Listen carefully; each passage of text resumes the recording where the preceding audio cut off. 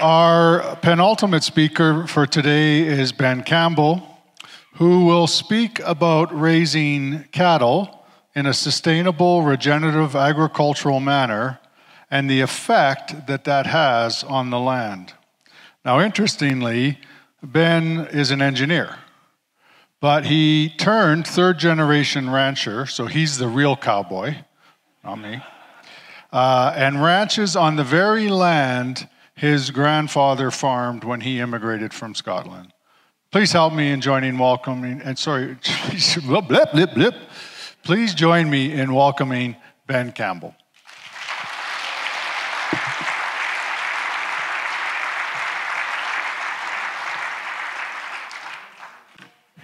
Hello, thanks for having me. It's great to be here. So, like you said, I don't normally tell people that I'm an engineer. Usually try to keep it under wraps. I'm a runaway engineer, so I have an engineering degree, but I worked, this is a little loud. I'm gonna pull that away. Is that better? Yeah. I don't want to be deafening anyone. So I worked as a volunteer for Engineers Without Borders in Zambia in Southern Africa. And my goal when I finished university was I wanted to have a positive impact on the world.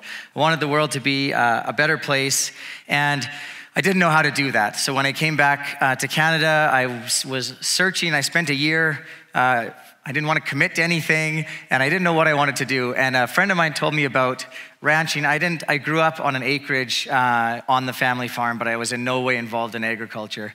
And a friend of mine told me about grazing cattle as a way of being a conservationist and preserving ecosystems. And I thought, well, that's really interesting.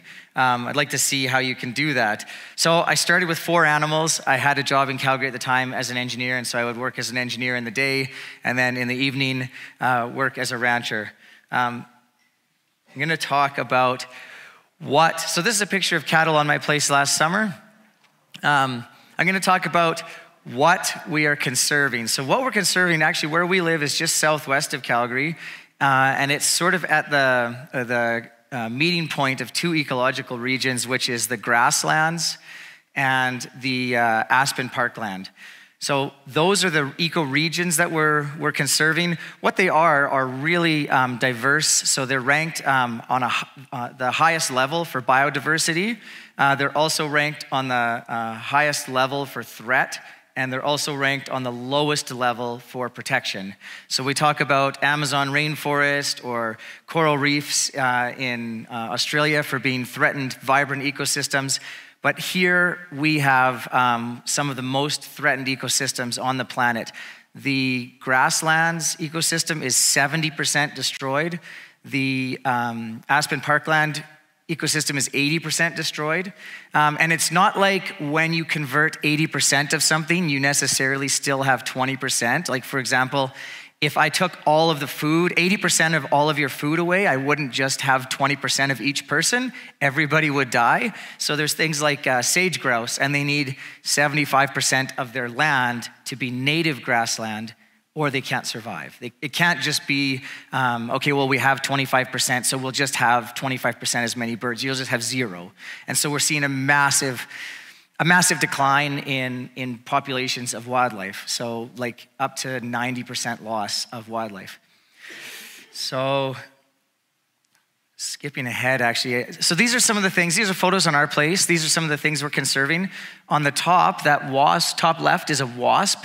I should have forgot, stump stabber wasp. And so it's amazing. So why do I care? Like, why would I devote my entire life to conserving these things? I think nature is amazing. I think the planet is amazing. I just am like a child in awe of everything. So that's a wasp. It's a stump stabber, and I actually got a photo of it injecting an egg through an ovipositor. So what it does is it taps on the dead wood. It finds a beetle grub under the wood, and then it injects its ovipositor into the grub and lays a parasitic egg that eats the worm from the inside out and then hatches. Unbelievable. They're actually so smart, they eat it, it's pretty sad, non-vital organs first so that they're not sitting in a dead body. It's pretty We have those here. They exist. Thank goodness they're not bigger. We also, on the right, top right, that's a wetland that we have. So we conserve, you see a fence around it, and there's a birdhouse. That's a birdhouse for tree nesting ducks, which we have lots of here. So the fencing does a lot of things. It prevents cattle from stomping in the water and defecating and urinating in the water. There's going to be ducks that have nests in the grass. There's also going to be frogs and salamanders, and they don't stomp on any of those things. It makes the water cleaner for the cattle to drink. And it also provides a buffer when we get a heavy rainstorm. We don't have manure washing straight into the water. On the bottom left, that's a pair of native bumblebees on a native grassland reproducing. Bees, as we know, are in trouble. And people say, oh, we should help bees. We should get beehives. We don't have any beehives on our farm because those are European honeybees. So that's sort of like saying, you know, tigers are in decline, so let's release a bunch of house cats and that will save, like, that's not the same thing at all. So bees are important because native bees have particular biology to pollinate native plants. And so European honeybees can't do that. And then that's a little brown bat. Their population's in drastic decline. I rotated it so it's nicer for our human eyes, but it's actually upside down in the picture and just sunning itself. So what we do, this is a picture of so I guess I can talk about what I conserve, what I do. This is how I do it. So on the left, far left, that's a photo of, people say, why do you like taking pictures of your gloves on the ground so much? It's for scale, and I put my foot in there for scale too. So that's on the far left, that's where I unrolled a hay bale in the spring and fed my cattle. The photo in the middle is farther away from that. That's what it looked like before I unrolled the bale, so bare dirt. And then the photo on the far right shows how far apart those two spots are, just to prove that I didn't just take a photo of a desert and then go take a photo of a nice grassland. So that's the kind of impact that we can have, the quality of impact that we can have with cattle. And it shouldn't really be surprising because grasses evolved with cattle and cattle evolved with grasses. And it's an ecosystem that works together. And so there's lots of studies, in the mountains and stuff. People say, we don't want cattle in the mountains. They're going to ruin it. They're going to overgraze. Well, for sure they can. But if managed properly, they actually create an explosion of biodiversity where they graze. And where you see places where there's no grazing, you get really tall grass, but it's actually just one species of grass. It's a monoculture. And monocultures are not natural. So one of the ways I explain that is we have I think 50 species of dung beetles in Alberta. And what is a dung beetle without dung?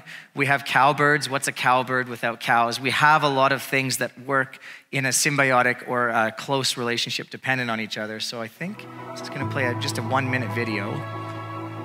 When we do get rain, my fields absorb more rain. So you'll see my fields will be very green. And overgrazed fields will be very brown and very short. So that's a photo, an aerial photo, my field on the left and a neighbor's field on the right. And so what I would call good management and then poor management is not his fault. He rents it, and it's not about who's better. It's just that the positive effect that cattle can have on the landscape. So you would look at the one on the right and you would say, oh, this is poor quality land, or we didn't get enough rain. And then you look at the one on the left and you say, well, wait a minute, how did this happen? And what happened was when the glaciers came through this area 10, 15,000 years ago, they scraped off all the topsoil. I don't know if you know this, but we don't have earthworms here naturally. Only in a tiny, tiny spot in Alberta are there any natural earthworms at all. When the glaciers came by, they scraped off all the topsoil, including all of the worms, and bison and large herds of large ruminants rebuilt it. So they built these vibrant ecosystems through grazing. Here's a picture on the left. So this is, the top left is water in the water trough. So this is how we water cattle. This is a native grassland, and then we use a solar panel to pump water up into a trough. So you can see all the tall grass around the pond. And the water, I was tempted to drink it. That's stagnant water. That's not like from a flowing stream. That's stagnant water in a slough. And look at how clean it is. So that's a really life-giving water. what we're doing, I guess, is we're mimicking nature. So cattle and bison are not the exact same, but they're extremely similar. They're actually so similar that they can interbreed, and the niche, ecological niche that they have is very similar. So we could do the same thing with bison as we do with cattle. It doesn't matter. The cattle are, I consider myself a conservationist. I consider the farm like a national park, and I'm just like a park ranger. And so I'm just managing the ecosystem, and the cattle are one of the tools that I use to manage the ecosystem. So the point of the ranch isn't to make as much money as possible or make beef or anything like that. The point of the ranch is to be a vibrant, healthy ecosystem that can withstand different things like droughts and heat and cool and snowstorms in May like we like to get. So, there's two ways that we can conserve these grasslands. One is through the health. And so like this photo will show you, we conserve the health of the ecosystem by making it healthier, by grazing. So we do high density rotational grazing. So the way the bison grazed was they would eat and then they would move. And they wouldn't come back to the same spot. They would trample it and defecate and urinate and stomp it all into the ground and just make a huge mess of it. And then they wouldn't come back for like a year or 2 years. And so we do that same thing where we have cattle moving every single day on the ranch, and they don't come back to the same spot for, depending on the time, we might come back twice in a year or once only, and sometimes not at all in a year. So we're sharing the ecosystem with the wildlife. So one thing that's what's unique about it is we don't shoot predators, like we have coyotes and grizzly bears and black bears and mountain lions and badgers, and it's all part of an ecosystem that balances each other. So when I wake up in the morning, instead of killing things like I have too many gophers, I need to kill the gophers, and then I've got too many weeds, I need to kill the weeds. I just want to make things live. So I say, okay, I've got a lot of gophers right now, maybe more than I want. So I'm going to make this a good ecosystem for badgers, and then I wait for a badger to come in, and then badgers will clean out a lot of the gophers. And so we have hawks, and hawks will eat gophers. And so if I poison the gophers, I poison the predators, and we have a broken ecosystem. So we're trying to have a healthy ecosystem that manages itself. The other thing that we do to conserve, one is to conserve the health. The other one is to conserve that it even exists. And that field on the right, the brown one, now it's actually, believe it or not, it's gotten substantially worse. It's been cultivated and it's growing grain. And I'm not against grain farming at all. I mean, I eat bread and cereal and things like that. I'm not against grain farming in any way. But what we're doing is we're losing habitat to farming. And it could be, potatoes or whatever, but people say, well, we should switch to a purely vegetarian diet because cattle are bad for the environment. And what happens is if you take that field on the right and you cultivate it, you're going to cultivate it and spray it and fertilize it, and it's sort of removed from the ecosystem. Like there's not going to be gophers there. Lots of birds nest on the ground. There's not going to be any birds nesting on the ground. There's not going to be any badgers living in that field. It's exclusively for humans. And the field on the left, the green one, has ground nesting birds, and it's got bugs and underground animals, and it's got deer and all sorts of things that eat and rely on those plants. So with cattle, we're able to share the environment, and if we are cultivating it and converting it into cropland, that's what's happening and how we've converted so much already, 70% of grasslands and 80% of aspen parkland. We're completely removing that from the ecosystem. So the last thing I wanted to talk about, I was just on a panel with the European Union. I was, of course, on the Canadian delegation talking about trade, and climate change is a really big thing that they're talking about. And a lot of people talk about cattle are bad for the environment and we should get rid of cattle, and they produce methane and we should stop having cattle. As we know, of course, if things are in balance, there used to be bison in North America. If things are in balance, they stay equal. And when we tip things out of the scale, that's sort of where we start to lose track of things. And so soil holds carbon in the form of organic matter, like I'm organic matter. And it's a really funny name to call it organic matter, but the soil has a lot of organic matter. That's why it's black. If you don't have organic matter, it looks like gray if it's clay, or it could be just like plain sand. And when you cultivate that organic matter, It's a structure in the soil. And so you can imagine, you say, well, all we did was we just cultivated it. It's still all there. But if you took a bulldozer and you ran it through this building right now, all of the materials are still here afterwards, but they're not really functional anymore. That's what happens when you cultivate soil, is it breaks down. And so what you have is a massive release of carbon dioxide into the atmosphere. So you could have soil where it's 15% organic matter, and it can be reduced through continuous cultivation down to 5%. So, okay, well, what does that mean? It could mean 15 tons of carbon per hectare. So, you do 1,000 hectares of that, it's 15,000 tons of carbon released. And 1,000 hectares is really not that big of a farm. So it really matters by conserving things. The last thing I wanted to point out is the difference between biogenic carbon. And so that's like carbon, like when I breathe in or eat, let's say I eat a loaf of bread and then I breathe out, that's biogenic carbon. And non-biogenic is like fossil fuels. We extract something from the ground, like the last presenter was talking about coal, and we burn it, and then that's in the atmosphere, and they're very different. Cattle can live in that, well, cattle can occupy both. It depends. If cattle are in an ecosystem and they're playing a niche role in an ecosystem, they're part of that biogenic. So if they're out on pasture playing the role of bison, they're part of the biogenic. If you take them off and you put them in a feedlot and then you grow a crop and then you bring the crop and feed it to the cows, they're separate from an ecosystem. And so then they transition into adding carbon to the atmosphere. So blanket statements, I'm gonna make a blanket statement about blanket statements because I like irony.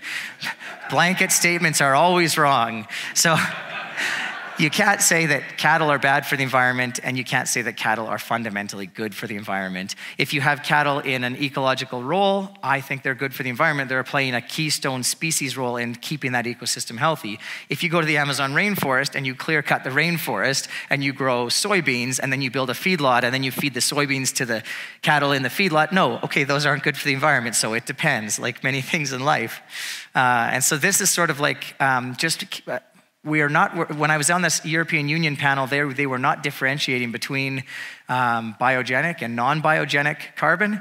And I raised my hand and I said, I think we need to maybe just make sure we're talking about the right things here. And they said, no, we're not really interested in talking about that. And so the reason that matters is if I went to the bank in the morning and I withdrew $1,000 every day, and then at the end of the day, I deposited $1,000 back into my account, and then instead of looking at my whole account, I just focused on deposits, and I said, look how much money I'm making. That doesn't really make any sense. And so the way that cattle work in an ecosystem is there's grass, and the grass grows this time of year. It's absorbing carbon out of the air. That's how we make carbon bodies, is carbon dioxide from the air absorbs into the grass. The grass turns it into a physical body, and now the carbon is stored in the grass. And then the cattle eat that physical body, and then they breathe it out, or comes out the other end, and it comes out as carbon, and a bunch of it goes into the soil and is stable in the soil, and some goes back into the air. But you can't increase the atmospheric carbon levels by removing carbon from the atmosphere and then putting it back. That's part of a cycle. So it's not possible to increase the atmospheric carbon level. And I really believe we should be fighting climate change very strongly. That's one of the biggest reasons I'm doing what I'm doing, is to fight climate change. But we can't do it if we're not doing it effectively. So then if we said, okay, well, if you looked at that portion and you said, well, cattle are bad for the environment, that field, this one on the right now, is gonna be growing barley to be fed to cattle in a feedlot. And so they cultivate it up. There's a tractor burning diesel. We're having synthetic fertilizers, which produce and release a lot of atmospheric greenhouse gases. That's now a huge emitter of greenhouse gases, but it's a vegetarian crop. We could be producing wheat, and it's a purely vegetarian crop. So we have to be very careful about how we do things. I'm not against in any way crop farming or eating vegetables. I eat lots myself, but we just have to be careful what ways we address that and tackle that, because we're in a really blessed, unique position in North America on these grasslands that cattle can fill an ecological role and actually make the environment healthier and stronger and more diverse and more climate change resilient. So now I'm gonna open it up for some questions. Thank you.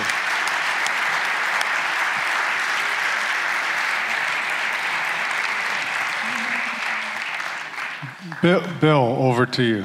Yeah, Bill Skinner from Calgary Heritage Park. If what I'm reading as grass-fed beef is good beef and feedlot beef is less good beef, what proportion of Canada's beef supply could be maintained if you only had grass-fed beef growing like you do? Yeah, so there actually are studies around that. And we can produce a large volume of grass. There's a lot of nuance to that question. So, for example, if we go, this slide's a good one just because it shows one thing and the other. So the field on the left is not that's my field, is not receiving any fertilizer. The field on the right is going to receive like 100 pounds of, if it's a crop for barley to feed cattle, it's going to receive like 100 pounds of nitrogen per acre plus 50 pounds of phosphorus and all these other fertilizers. So they're being they're more productive, but they're also more productive as a result of being heavily fertilized. If you grazed cattle on that, you would actually produce a huge amount of beef. But there's studies that you could produce a lot of beef. We have way more beef than we could ever eat. Everyone could eat a pure beef diet and no fruits or vegetables in Canada. We would easily be able to supply that. We have so much beef, we export the vast majority to the world. And beef is not, the volumes that we eat are not necessary for survival. So it's totally possible to do grass-fed. We had almost the same number of cattle or bison in North America before Europeans came. So we have the land base and the ecosystems to support huge herds of grazers. Tim Anderson from Calgary West. Your talk absolutely inspired me and it scared me at the same time. When you talk about the 80% loss of the soil and or 80% loss of the aspen forest, 7% loss of the soil, you're doing such great work. Who else is doing this? What's your hope for the future if there's so few people doing that? And by the way, I'm vegetarian, so I hope the rest of you guys will eat lots of beef to support the industry properly. That's great. So regenerative agriculture was sort of an unheard of term not too long ago. And I go to a regenerative agriculture conference, and it's really not like this picture, and maybe I should put this picture away. It's not against anything. Like I'm not against feedlots. I just think that we can minimize the amount of time cattle spend in their lives there, and we can maybe maximize the efficiency of what we're doing. I'm not against crop farming at all. This conference I went to, every year they have to look for a new venue because it sells out, and that conference is attended by 500, then 600, then 700 ranchers and grain farmers together. So it's a really growing thing. There's a lot of people that care about the environment. The other thing that's great is it's not a trade-off like, well, if we do something that's good for the environment, then it's really bad for our finances and everyone's going to go broke. No, regenerative agriculture is actually much more productive because it's better at so one of the big things it does is it make your land healthy, you absorb rain, so when it's dry like this and then we get a huge thunderstorm, which happens, instead of the water running off your land and flooding in rivers, it absorbs into the land. So the increased organic matter increases water absorption, the speed that water can come into the soil. It also increases how much water it can hold. So if you had a square like this, you can hold a big volume of water versus a small volume, and that helps protect against long periods of drought. There's lots of regenerative agriculture is a very fast growing thing, and it's not just in beef, it's in crop farming as well. They do cover crops and multi-species cropping. It's really exciting. Do you have time for one more? Yes. Okay. Yes, go ahead. I'm excited to say I'm also the successor of a 100-year-old farm. So we also have native grassland. And I want to know, what has been your biggest challenge? Like, what am I needing to look out for? Because I am on the same path. Oh, I don't know, the biggest challenge. People always ask me that, and like my biggest mistakes, but I'm really an optimist and I don't dwell on mistakes. Like when I make a mistake, I go, okay, well that didn't work. And then I try something new and then it works. And then I'm really happy with what worked and I replicate that and it goes, so I don't know. Just pay attention, I think, is the biggest thing you can do. Native grasslands are like, you can never name all the species of everything that exists. I want to cry. I try not to. I get so emotional. It's the last thing I say. I think I'll close by saying this is we are not separate from the world. If the world suffers, we suffer. And on our ranch, on our national park, it supports a family of humans, and we're a part of it. And that's why I care. Thank you. Thanks.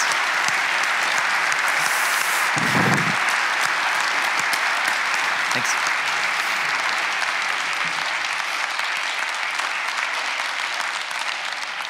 So if that does not create a bit of a tear and show passion for someone who's doing what they truly believe in. The shelter box donation on behalf of Ben was sponsored by the Rotary Club of Cochrane. Or, sorry, Calgary.